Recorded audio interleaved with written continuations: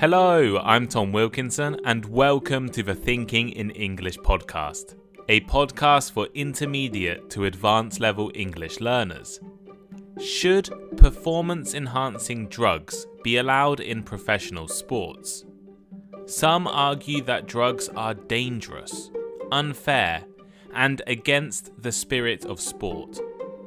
Others believe sport would be more exciting with performance-enhancing drugs, and that it is unfair to stop athletes from reaching their best performance. Let's learn some new vocabulary and discuss sport and performance-enhancing drugs in today's episode of Thinking in English. Head over to the Thinking in English blog for a full and free transcript for today's episode. Leave a like, rating and review wherever you are listening right now.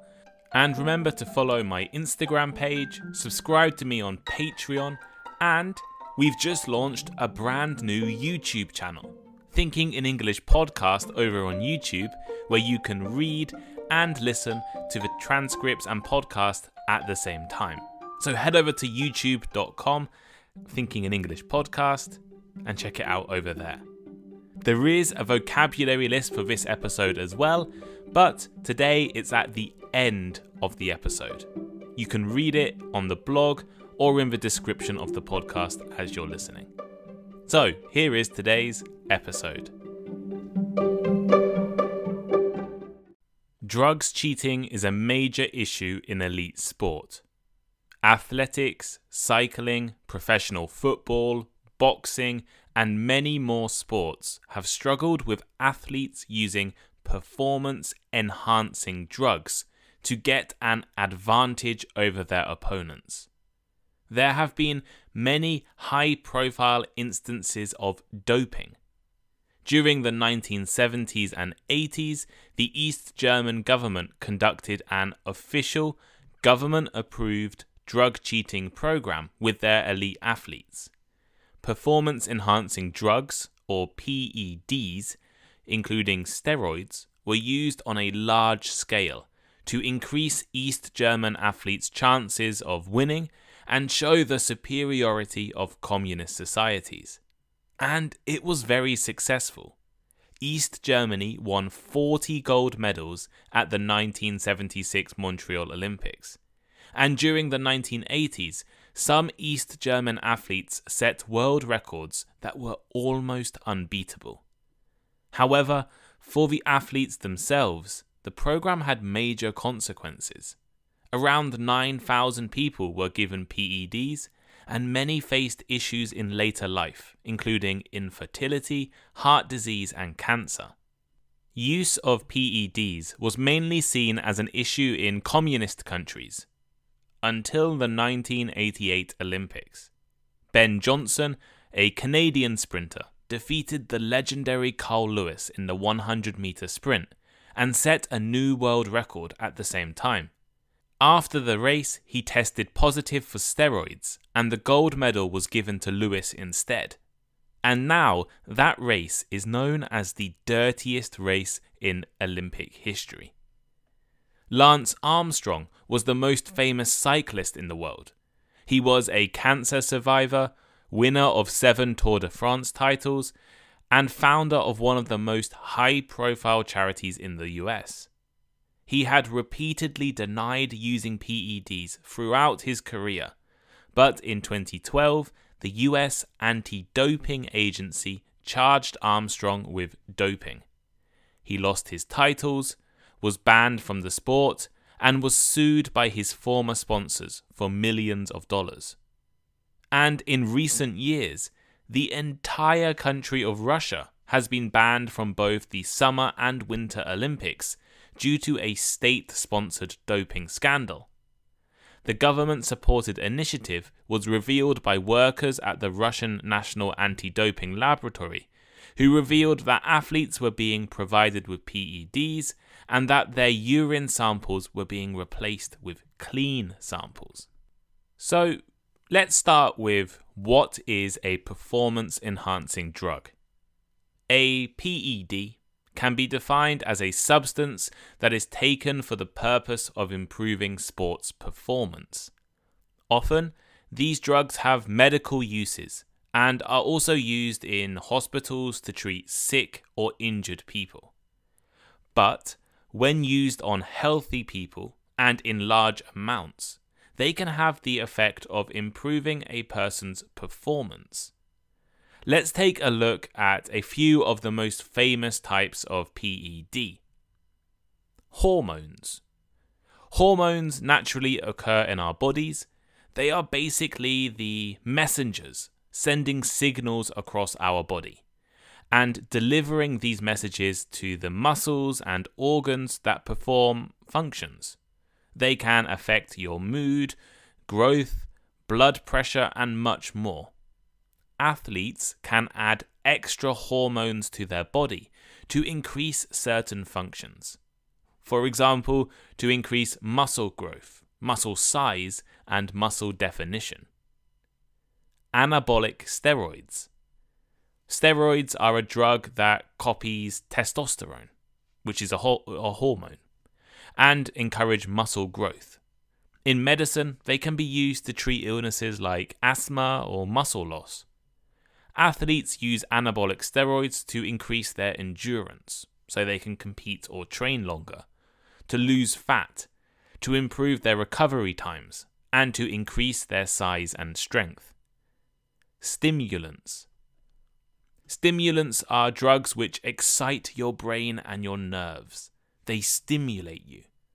People with allergies, asthma, or ADHD may be given stimulants to help improve their conditions. For athletes, stimulants can make them more aggressive, more alert, more competitive, and less tired. Blood doping. Blood doping is one of the crazier cheating methods. It is a way to enhance the amount of oxygen in your blood to make it easier for you to keep competing. Blood doping improves endurance and makes it easier to compete in mountain environments. And it can be achieved by injecting the hormone EPO. It is also done through blood transfusions, so adding blood with extra oxygen into the body, or by injecting other chemicals.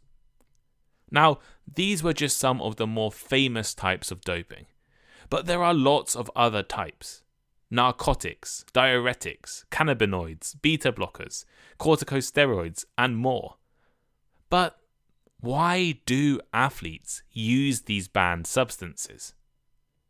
Well, while drug testing has become incredibly accurate and the punishments for athletes caught doping are often harsh, this has not stopped sportsmen and women across the world from using PEDs.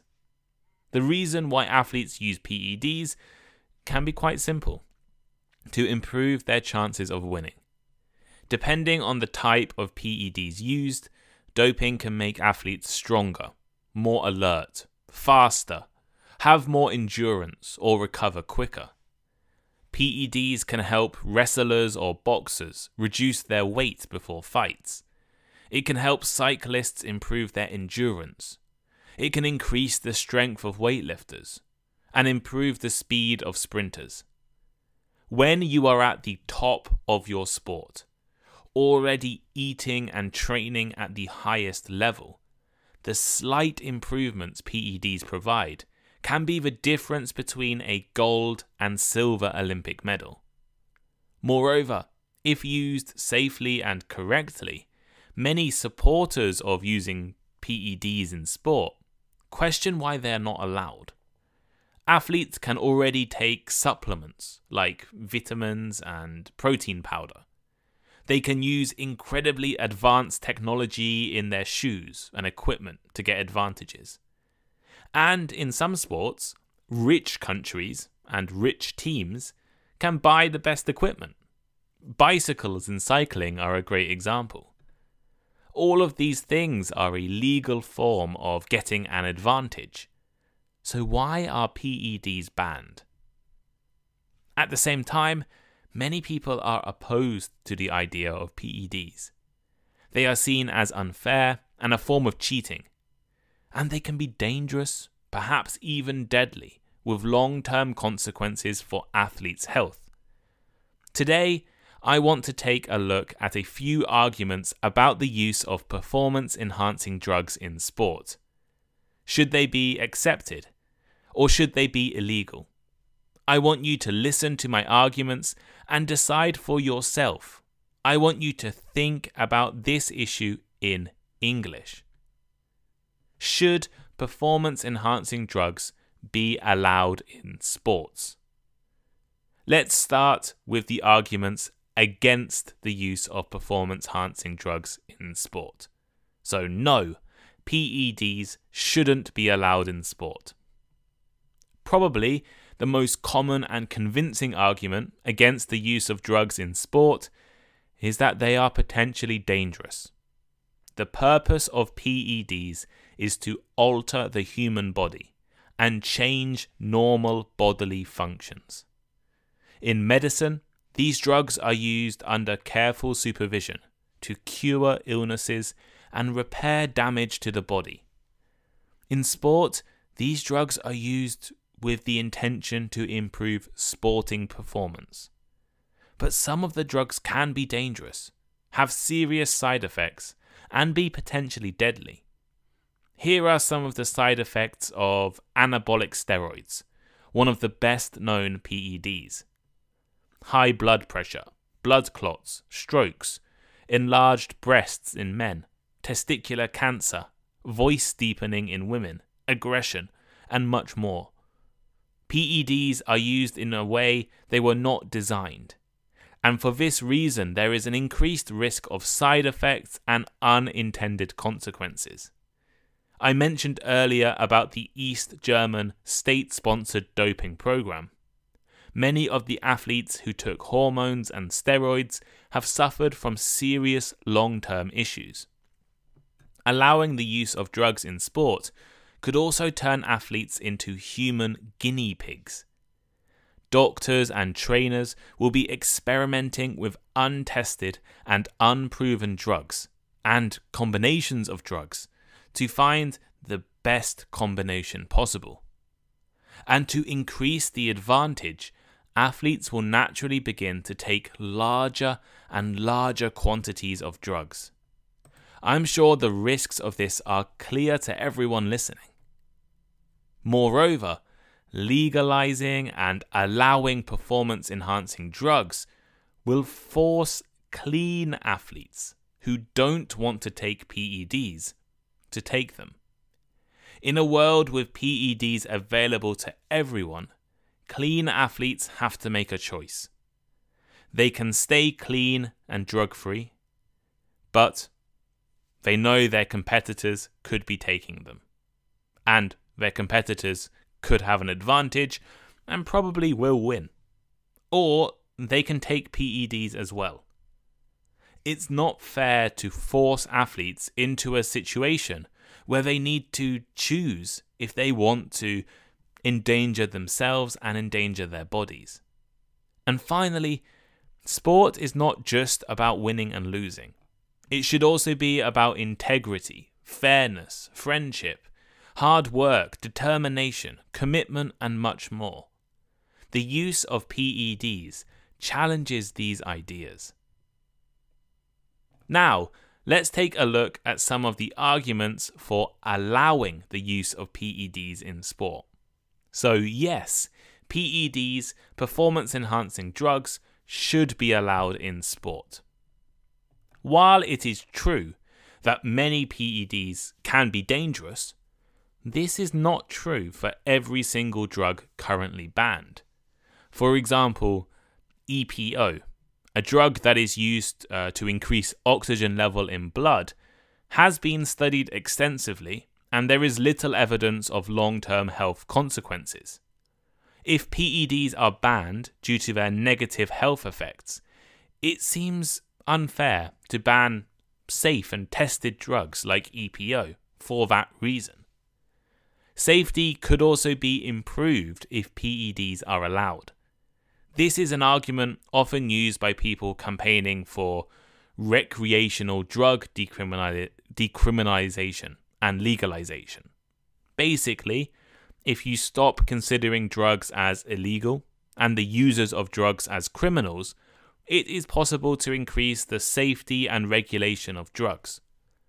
Rather than buying PEDs from people at the gym and working out their own dosages and their own measurements, allowing PEDs in sport would mean that doctors and scientists could be officially involved in monitoring and checking the health of athletes. And as some athletes are always going to try and find an advantage, perhaps banning PEDs would never be effective anyway. Moreover, why should adults be told what they can and can't do to their bodies? If they are making an informed decision with medical oversight, what right do we have to stop them? Sports are not safe. There are injuries every day. We have no problem with fighters or boxers hitting each other in the face, or sprinters pushing their legs to the limit, or weightlifters holding things above their heads. We trust athletes to make these choices. So shouldn't we trust them with other decisions about their own bodies? Think about this.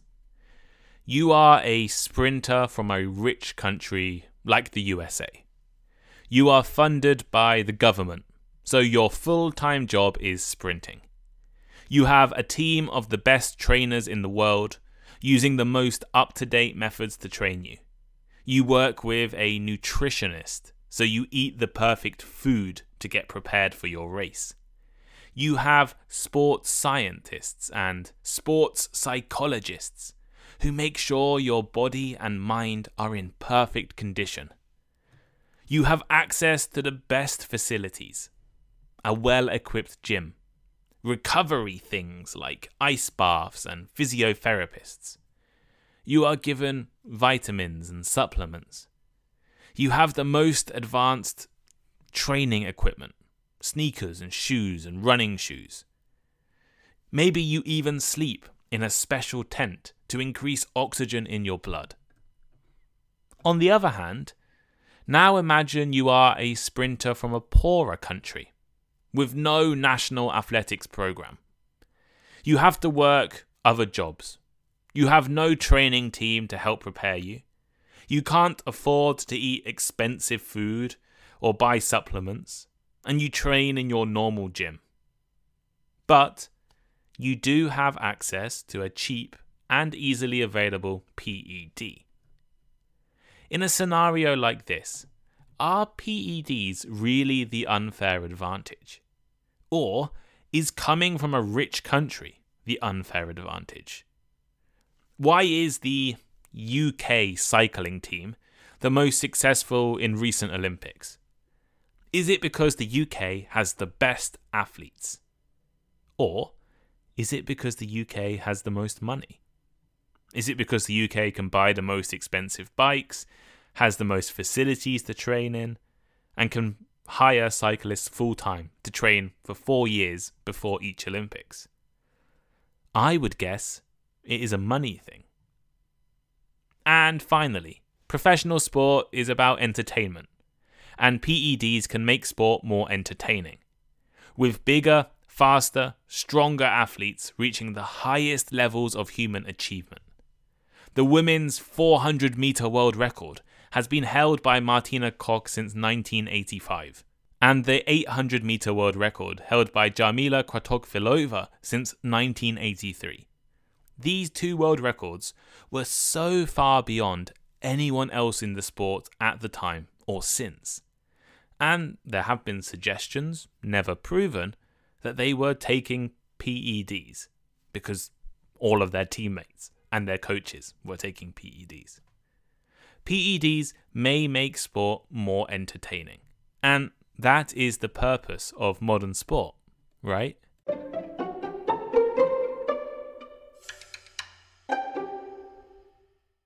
So here is today's final thought. Today I wanted to talk about a controversial debate: the use of performance-enhancing drugs in professional sport. On the one hand, opponents of allowing PEDs argue they are dangerous, untested, will turn athletes into experiments, and go against the spirit of sport. On the other hand, supporters of allowing some PEDs in sport believe allowing them will make it safer, fairer, and more entertaining. But what do you think? Should performance-enhancing drugs be allowed in professional sport? Do you think PEDs should be completely banned? What do you think is the best approach? Let me know by leaving a comment on the blog, a comment on Spotify, or sending me a message on Instagram. Thinking in English Podcast on Instagram. And while you're on Instagram, follow and check out some of my other content.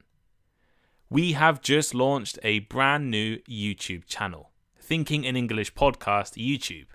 The link will be in the description of the podcast and is on my blog and Instagram, everywhere you can find it. We're very excited about this. You'll be able to listen to my podcasts on YouTube, and in the future we'll maybe make some different type of content. But rather than just putting the audio on YouTube, I wanted to do something different. So, you will be able to read the transcripts, see the vocabulary and maybe some grammar rules and context information on the screen at the same time, all while listening. So hopefully you enjoy the YouTube content. So go over and subscribe to my YouTube channel. And subscribe to me on Patreon if you love listening to the podcast. And today I thought I'd do an experiment and put the vocabulary at the end of the episode. So I've been suggested this by a few long-term listeners of Thinking in English. So I thought I'd try it. So the vocabulary is coming next. And if you like the vocabulary at the end of the episode, please tell me. And if you don't like the vocabulary at the end of the episode, also tell me. It's important for me to make this podcast as good as possible for you guys listening, for you English learners wanting to improve or maintain your skills. So, here is today's vocabulary list.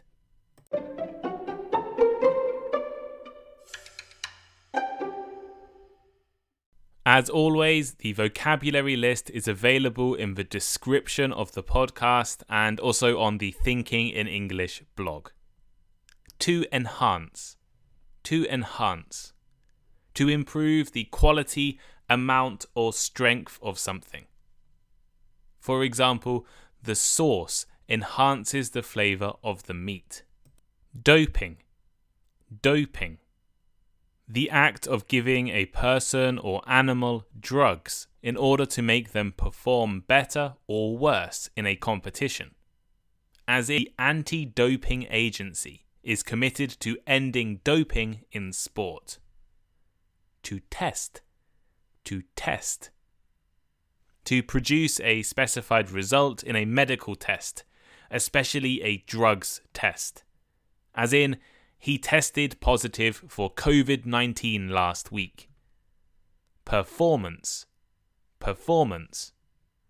How well a person, machine, etc. does a piece of work or an activity. For example, he was fired from his job for poor performance. Endurance. Endurance. The ability to keep doing something difficult, unpleasant, or painful for a long time. For instance, running a marathon is a test of human endurance. To cheat. To cheat. To behave in a dishonest way in order to get what you want. For example, she cheated in the test by copying from the boy in front. Guinea pig. Guinea pig. A person used in a scientific test, for example, to discover the effect of a drug on humans. As in, they are asking students to be guinea pigs in their research into the disease. Clean. Clean. Played or done according to the rules. For instance, despite testing positive for steroids, he maintains he is a clean athlete.